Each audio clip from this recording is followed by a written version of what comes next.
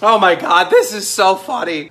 Basically, there's this small YouTuber, I think his name's Call of Dusty, and people were spamming at him saying sub to PewDiePie, right? And he fires back and he goes, why would I promote PewDiePie when I should be promoting myself because I'm a small channel and I deserve, he said deserve, more subscribers. And then he went on a little bit more rant with more tweets. I quoted one of those tweets and I said, listen, okay?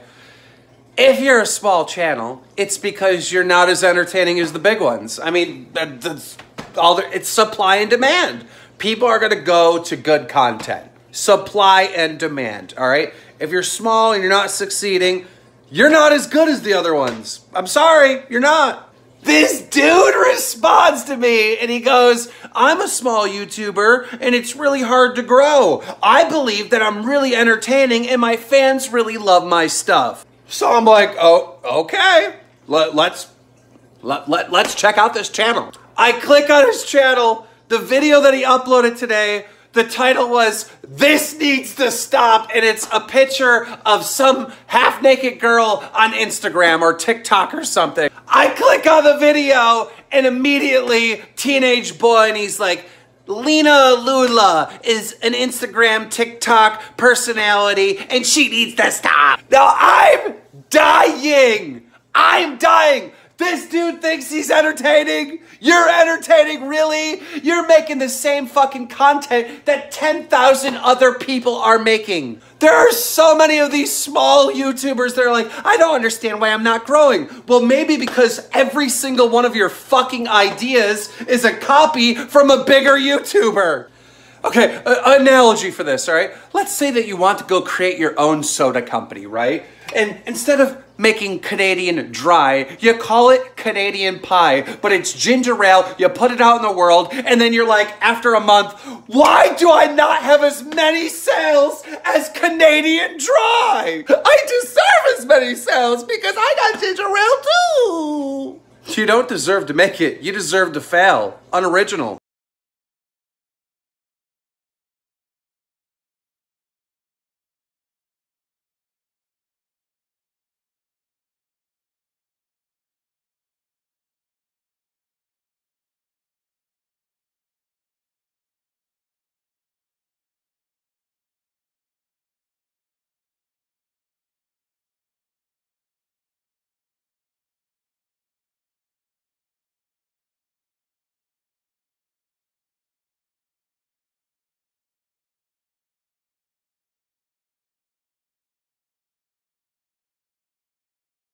That concludes my review of the small YouTubers tonight. We might do this again in the future. If you want to see me review more small YouTubers in the future, let me know here on Twitter. But I've come to a profound understanding tonight of the small YouTuber, and that is this. Small YouTubers are small YouTubers because who the fuck would want to watch that shit? That was horrible!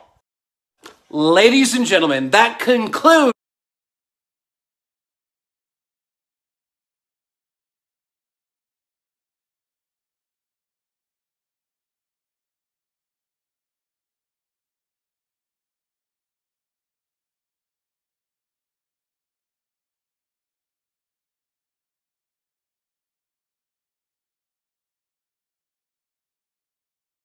of his channel, and that's free.